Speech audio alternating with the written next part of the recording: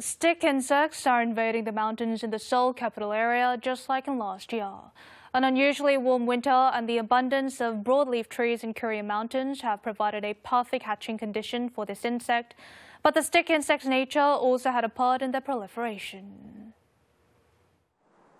They appear to be long plant stems, but they are moving. These are actually bugs known as the stick insect, as they resemble tree branches. Trees, signs, even fitness equipment are covered with these insects, also called the walking sticks. They squirm on the floor, tangled with one another. The walking sticks have eaten up the leaves. 나무고 뭐 운동기구 지금 다 몰려 있네 여기 이렇게까지 안 했었거든요. 벤츠는 아예 앉지 못하잖아요. 저렇게 무대기 있는데.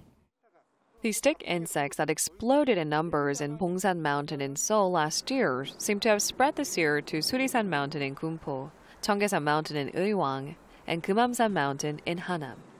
이게 처음에는 사람 인력으로 이렇게 잡아내다가 불어나니까 이제는 어쩔 수 없이 방역을 하게 되는 거예요.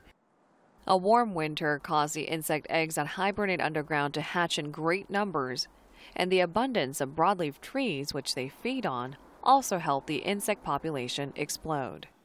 이 수도권에서 대발생하는 이유 중에 하나로는 사실 전국의 어떤 임상도를 봤을 때 활렵수림이 가장 많이 분포하고 있는 곳이 바로 수도권입니다. 그렇기 때문에 아마 복합적으로 이런 요인들이 작용을 해서 The insect spawning season already began. A single female walking stick bug can lay between 600 and 700 eggs until autumn without mating. These insects lay eggs every day, so constant pest control is the best way to deal with them. Stick insects are indigenous to Korea and not harmful to humans, but since they can undermine the growth of broadleaf trees, the Korea Forest Service and local governments are working together to control its population.